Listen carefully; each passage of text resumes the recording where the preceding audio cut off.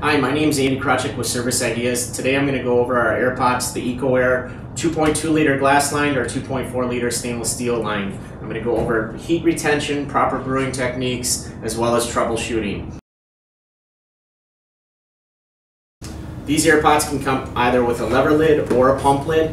When you get your Airpot, the lever lid will be down. Simply push the lever all the way back, even a little bit further, until it slides into the place. Now your Airpot's ready to be used. When you're finished, push it back a little bit further, flip it back, and you're good to go. In order to take it off, simply slide your hand up the seam until you feel the little ledge, push the button off, and it pops right off. In order to put the lid back on, you simply push the hinge down, slide it back on. Just do the reverse process of taking it off. Lids and suction pipes are replaceable. The glass line has a plastic suction pipe to help reduce breakage on the glass liners. The stainless steel Airpot has a stainless steel suction pipe.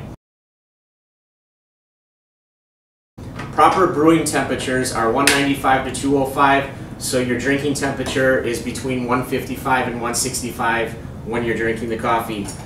If you leave your coffee out too long at a reduced level, your temperature will drop faster.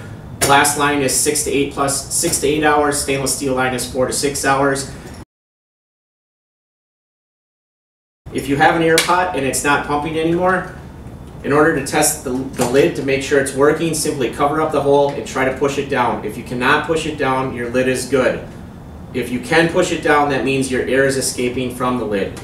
Also, another troubleshooting technique is to make sure your plug in the center here is tight. That's what holds your glass liner or stainless liner tight to the top and enables you to get the proper suction.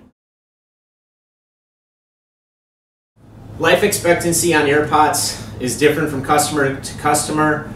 Lids can last anywhere from 3 months to 12 months. Liners, depending on how you take care of them and you're not bumping them, can last forever. Date codes on the lids are also right underneath the spout here, and date codes are on the bottom of the Airpot. So if you buy a new product and you have something break, make sure you're looking at the Airpot to see how old it is. It may be one of the older ones than the newer ones.